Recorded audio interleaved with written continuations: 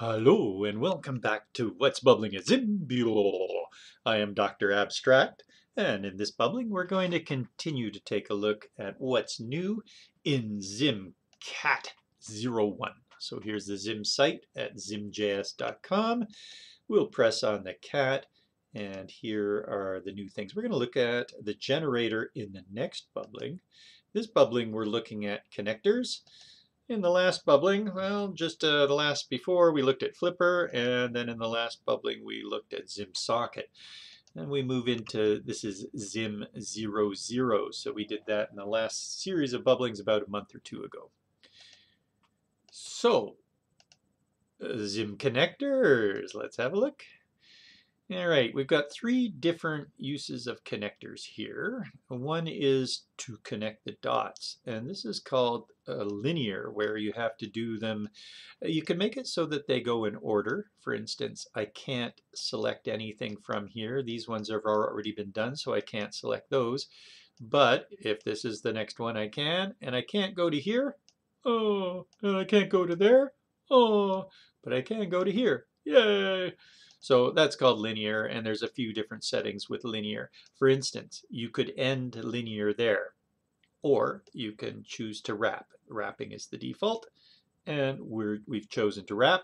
There's an event, a complete event that you get when it's complete, linear is complete, and you can do what you want at that point.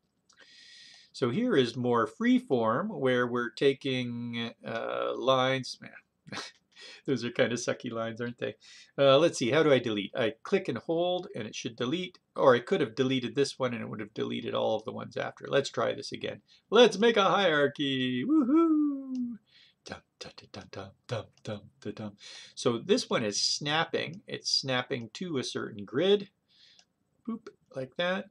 And as mentioned, there's a click and hold to delete. I think you can also double click it to select it and then hit the delete key if you have a delete key, and that works. The double clicking allows you to select multiple nodes and move them. So for instance, let's do that. Well, if I double click, that selects those guys and then I can move them along or delete them at that point.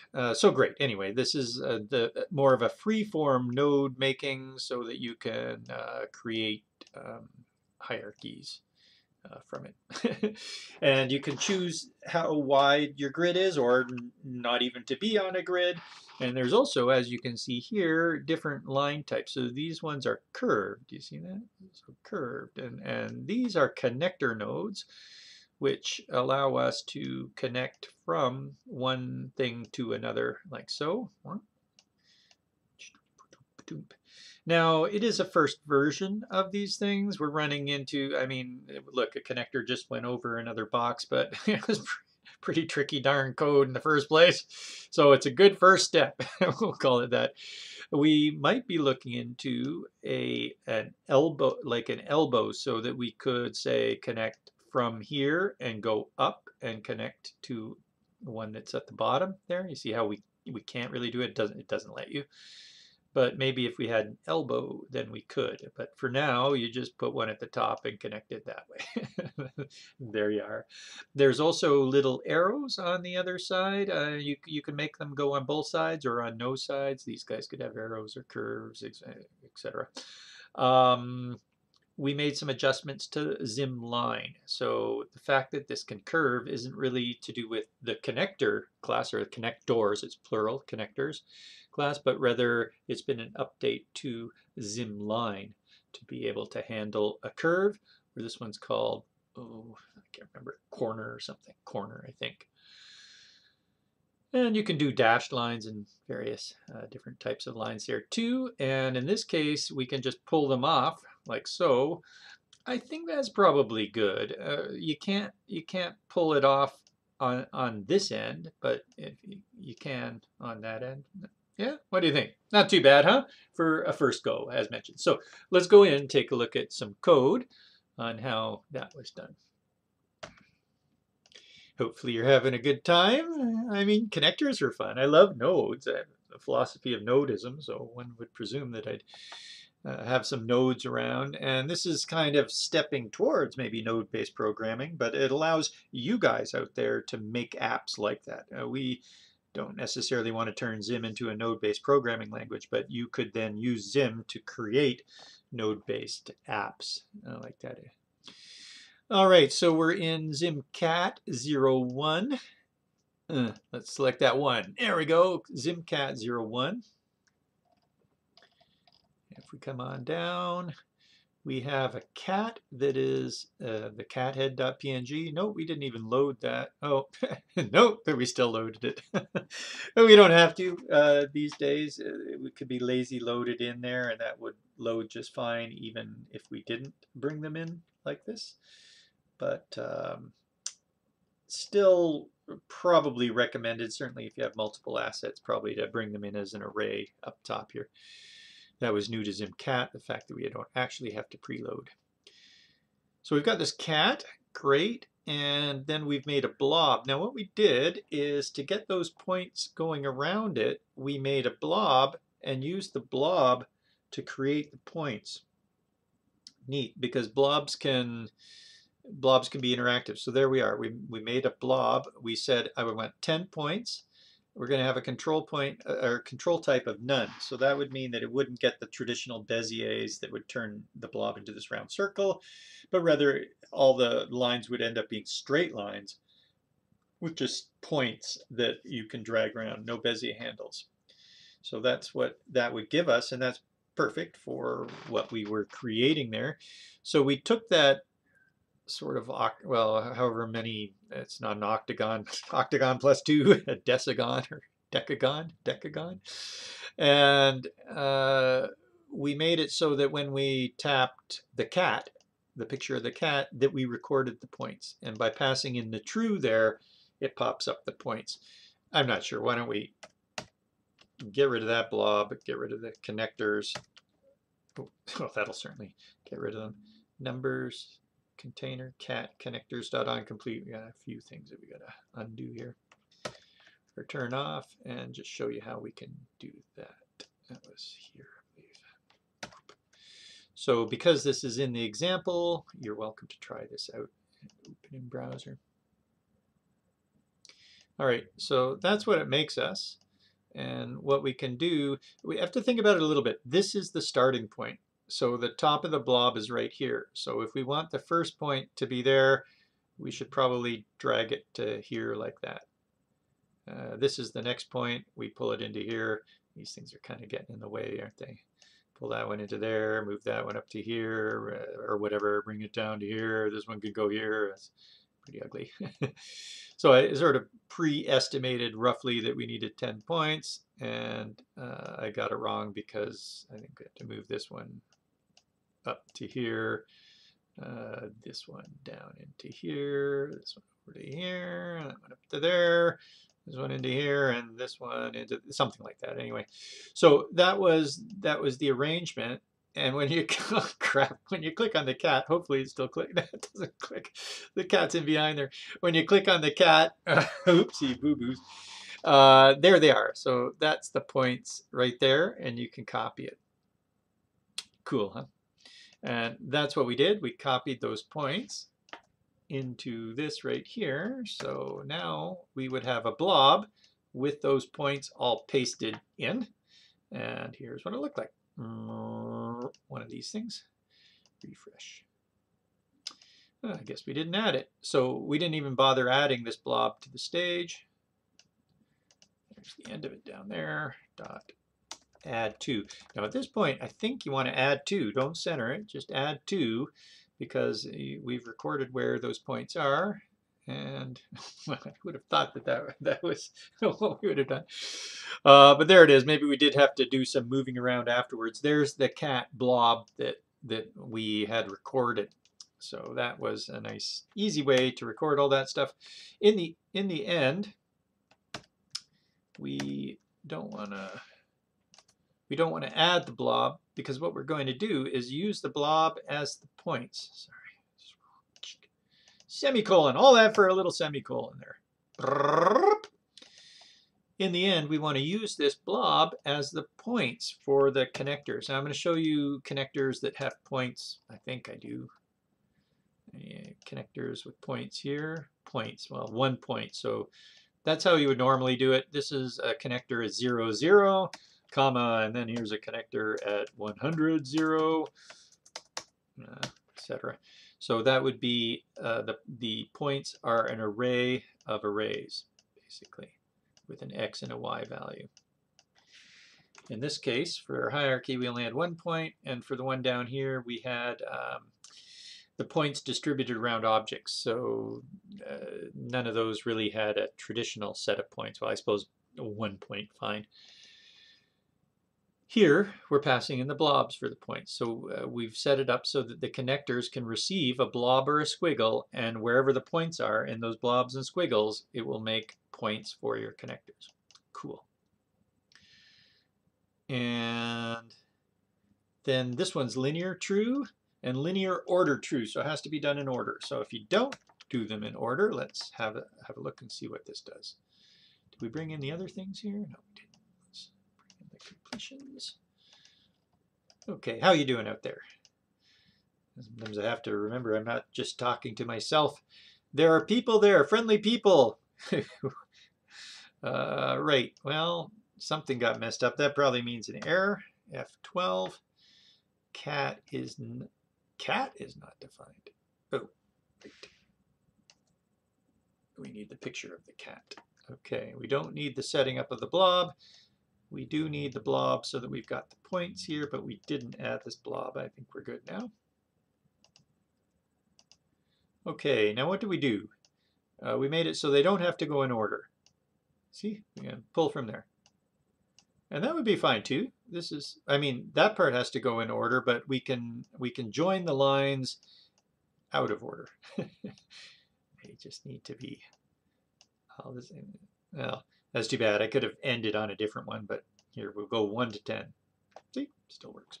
So that would be fine. Maybe for kids, you don't even give them numbers. As a matter of fact, this is what the connectors look like underneath here. That's the real connectors.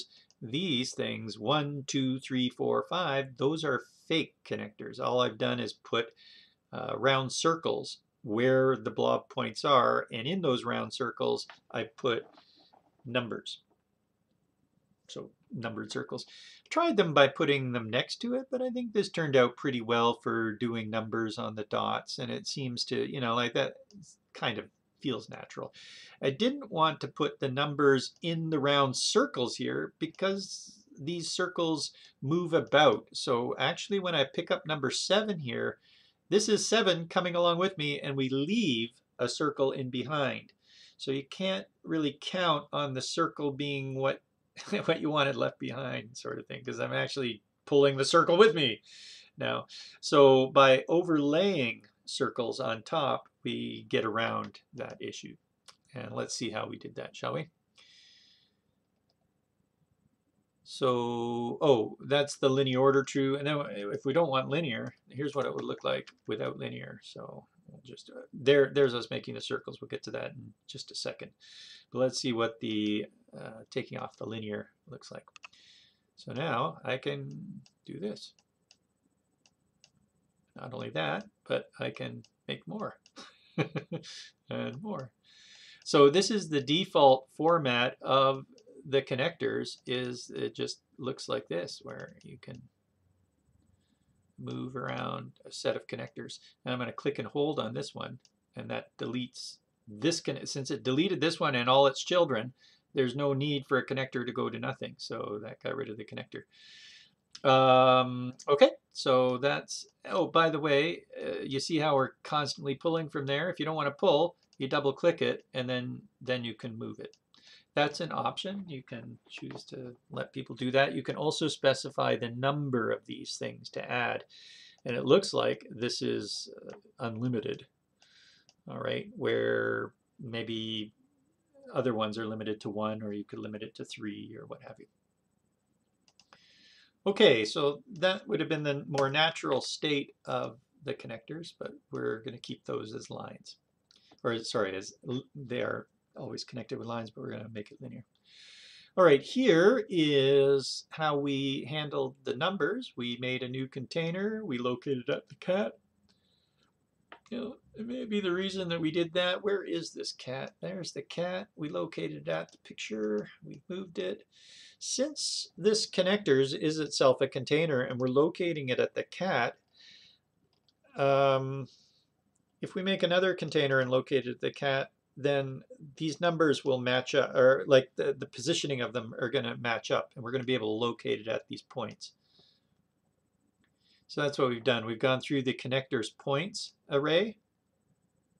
This is the connectors as a points array. Each time we get a point, we make a new circle. We locate it at that point. So this is the X of it, and here's the Y at it. Inside of nums, which is our container for the nums. We're turning them, we don't want it selectable, and by turning its mouse off, that means we can select what's underneath it. If we didn't do this, we wouldn't be able to select through the circle to the stuff underneath. Do you want to see that not work? So we turn off the no mouse there, and we come in here. Well, you see, I can't, that circle is on top of the dot, or of the node of the connector, and I can't select it. So we've set, basically you have to set the mouse children and the mouse enabled of this off. If you just set the mouse enabled, it might have children which have mouse enabled. So that's why you would have to then say mouse children false, mouse enabled false. And so that's hard to tell people to do. And what we did is we wrapped that up at ZIM. We wrapped that up into a mouse and a no mouse. So if you just say no mouse, and it's chainable as well. Where'd it go? Right there. So if you just say no mouse, that means turn off the children and turn off the mouse enabled, please. So two properties that we would have to set otherwise. And if we want to turn those back on at any time, we would say dot mouse, and that turns them back on. And then here we are making a label, and we're using I. You see how in our loop, in our ZIM loop, we loop through the array, we get the element of the array and the index number. We're using that index number to create our numbers. This starts at 0, so we've added 1 to it there. And then these things, for aligning things in the center of something, you v-align and align, and you center reg. So v-align, align, center reg, and that will make your text go into the middle of something else, such as our dot, whatever we center reg that on. Anyway, that's not really about connectors, so we should stop and just stay on point here. On point. When our connectors are complete, that's great. We got a complete event. Then we're fading out the numbers. So their numbers go to 0, and we fade up the cat. The cat was at a lower alpha. Fade up the cat. We're animating the connectors darker as well, or to half. I'm not sure. Maybe the connectors were invisible at one point. And we're caching. Oh, that's the lines, right? So I don't know what our lines are at in the first place. Maybe we just drop, they're probably at 1 then. I don't see anything to do with lines. So the lines were at 1 in the connectors, and we're animating them down to 0.5. Otherwise they'd just be a bit bright for us. And to do that, we cache them. That just makes it a bit more efficient. If we didn't animate that, let's have a look. Oh, that means I have to go in here and connect the dots. That's why I did it. I just want to connect the dots again. Oh yeah. Hopefully that's all right. We tested this on mobile. Works fine on mobile, but these dots were a little bit small for the fingers sometimes. So for kids, we then added an expand, and we just made the default expand 0, which means it makes a box around them, and the whole box around them is selectable. That's why, no, I don't see it there actually. Maybe it's only on mobile. But you can set the expand to be something like 10 or 20 or whatever you want, and then you'll get 10 pixels or 20 pixels around as well to make these things really easy to pick up. Of course, if things are close together like this, you got to watch it. You don't want to say expand 50 and then click on this right here and it's expanded to 5 by 50 or something like that. And here we go. So what's going to happen? Oh, that's the normal alpha of 1 for the whole connectors, and we just thought that clashed a bit with the cat. So that's why we animated back the connectors. You don't have to cache it, but anytime you're animating a bunch of lines and vectors like that, sometimes caching them helps. You can also, as things are animating, you really don't notice the cache, but you might notice it after. So when those get animated down, they may not look quite as crisp as usual. So you can, when you're finished the animation, do a call and then uncache the connect. So connectors.uncache in the call, and then they're back to nice, tight vector quality. See, when they're just sitting there, it's fine having vectors. But when you're animating, every single animation frame has to redraw those vectors. So it can make your animation, sometimes on mobile, a little bit slower, or you only see parts of the animation. So anytime you can, during an animation, cache your vectors, animate, and then if you want to, you can uncache your vectors to get nice, crisp vectors again.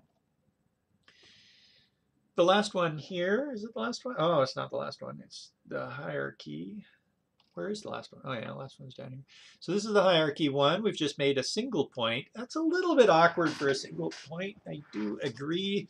The default is not a single point, and we may or may not adjust that one day. Who knows? Here's what the default looks like. The default is 4 points.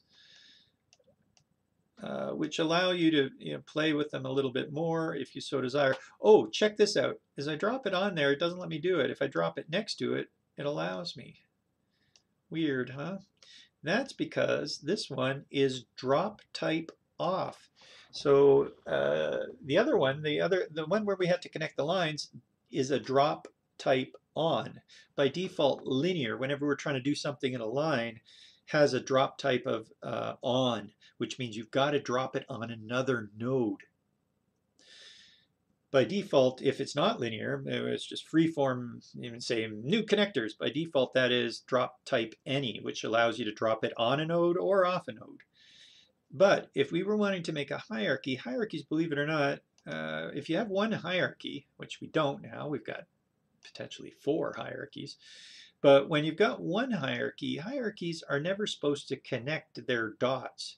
So if we go back to just one point here, but anyway, to finish that point, by default you get 4 points in a box. I don't know if that's the best for a connector, but that's what we've done. So that means to turn it into 1 point is a little tricky looking, isn't it? It's an array of one thing, so okay, an array of one array. How good does that look like? Anyway, but that's how you would get 1 point, and we check it out here. There's the 1 point. So when you've got a hierarchy like this, you're not supposed to pick this up and actually drop it on something else like that. So we don't let you do it by saying you can only make a hierarchy by dropping off of the things. And so that's fine. Now it's also got root lock true. Can you imagine if we take the root lock away there?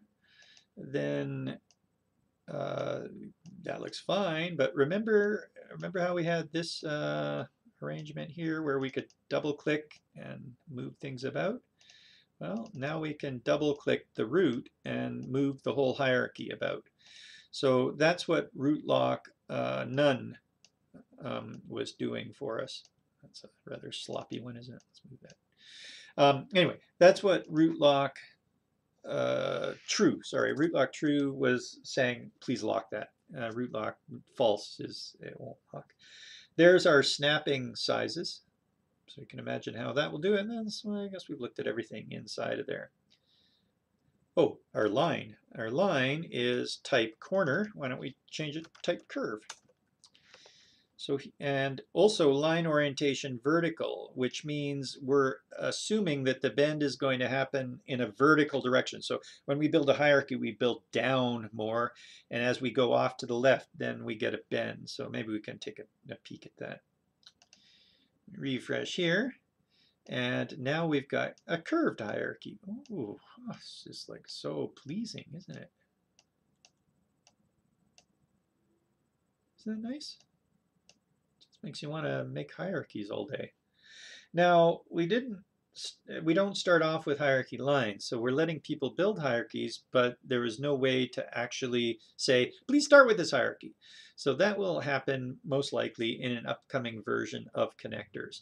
We have a ZIM hierarchy, which specifies hierarchical data. That's being used in the ZIM list for an accordion, which expands out to nested accordion lists. So most likely it won't be too bad to say, all right, here's some hierarchy data. Please make this node of that hierarchy data. Shouldn't be that bad, but what you're going to find is this kind of thing uses, in a hierarchy, uses up a lot of space, to tell you the truth. A radial mind map kind of thing where it all goes out radially. I mean, that might be the next, but then we're building a mind map tool. It's sort of your task to make a mind map tool, not ZIM's task necessarily. So we had to draw the line somewhere. But anyway, we will probably make it in a future one where we could give it a hierarchy data and it would build this initial structure for us. The thing is, you're going to want to put data there, aren't you? And I mean, okay, then what do we build to put data there? You could do what we did here, where we've got labels positioned at these locations. So then you could position your own label at these locations, but you're going to find out that this label is too wide to fit in there. And it's like, that stuff starts to get really tricky to do that automatically. So we have not done that automatically. You're going to have to let the people build it themselves and see that something that is too long doesn't fit there. Sorry. Anyway, what were we getting at? These are the curvy lines. What else did we want to see about that? Oh, yes. And note that the bend, as we're coming down, it's got two sticks going down. So let's take a longer look at that. This is vertical. So this is vertical and this is vertical and one horizontal. So this is the vertical version of it. Let's swap it up. And once again, this is in the line now. It's not in the connectors themselves, but in the line class that we've made these additions. Horizontal. So here's what a horizontal one looks like. So I go to make my line going down, you see what I mean? Now it's got two horizontals and it's really set up to do a hierarchy going off to the side. Like so, a sideways hierarchy, and not made to do a downwards hierarchy. It's like, oh. So these are hierarchies that are going out to the side. There's I can't remember. I think there's a a curve that is both ways, but I believe that we don't do that with the connectors. And I think you can, well, let's try it. Maybe I could be wrong. Let's try both. I don't know how both or any. It's any or both. Let's see what happens. That's down. And that's off to the side. Yeah. So that's a sideways hierarchy. And that works as well. Now we got hierarchies kind of going in both directions, don't we? So it must be able to tell. And we can't move, I can't move the root at the moment. So that one's a little lost. Uh-oh. Yeah, I might have no way. Perhaps there is a boundary. So you can set a boundary for your nodes. So that, oh, there it is right there. I think it's just the edge of it. I can't get it. Anyway, there is a boundary that you can put in here as well. All right, so undoing, boop, ba doop, ba doop, ba doop, ba doop, corner and vertical, and let's go down and see the last one. So for the last one, we've got a tile of the icon. So this is specifying the ZIM icon. And we're positioning that tile in the bottom right-hand corner and making all of it draggable. Now, if we wanted to drag all of it, well, so each thing in the tile will be draggable. If we wanted all, we would say all : true. And at that point, come back here and refresh. Now, when I pick this up, all of it drags. Well, that wasn't quite what we were intending. Okay. Look, that got shifted off because of the all dragging. Oh, bug, closing, closing, closing, closing, close. That's interesting. The container itself gets dragged rather than the individual item, so these circles in the container were in the wrong place, or they hadn't been updated. They probably would update the next time we try and use them or something. But now that we're dragging these individually like this, what we've done is we've made these things follow the individual items. And then we can drag to it like so. Yeah, let's see what else we got here. So that's the idea. We've got this tiling of those things. And then for the points of the connector right here, if you specify for, you see how these are normally for points, it's the X and the Y. Well, if you specify an object, then it assumes, instead of an X, if you specify an object, then it assumes that you're wanting to put points on that object. And this array right here is what kind of points to put around, I think, the top of it, what kind of points to put around the right-hand side, the bottom of it, and the left-hand side. Now, is that how it goes? No, I think it's, well, let's go take a look at the dot, shall we? I don't remember the exact, and these are a little bit tricky. 0 means none. 3 means put 3. So I suppose we could figure it out. There's 5 and 5, for instance. Well, let's go 5 and 2. Okay, so we save that and open a browser. Refresh this browser guy. There's 5 on the one side here, and 2 on the bottom. So 5 on the right, 2 on the bottom. 5 on the right, 2 on the bottom. So this is top, right. No. Left or right. I don't know. Can't remember. It was 5 on the right, 2 on the bottom. What could this be? This is the right, and this is the bottom. So what's missing? Right. This is the top. Right. But then why is that the left and the bottom? Okay. Well, how about this? Let's put 1 there and see what the left-hand side is. I must be out. I'm thinking HTML border. So 1 on the left. So we start on the left. We got start on the left. This is left and right. Left and right, top and bottom. Woohoo! So is that right? Left and right, top and bottom. 0 on the top. Is that what we've got there?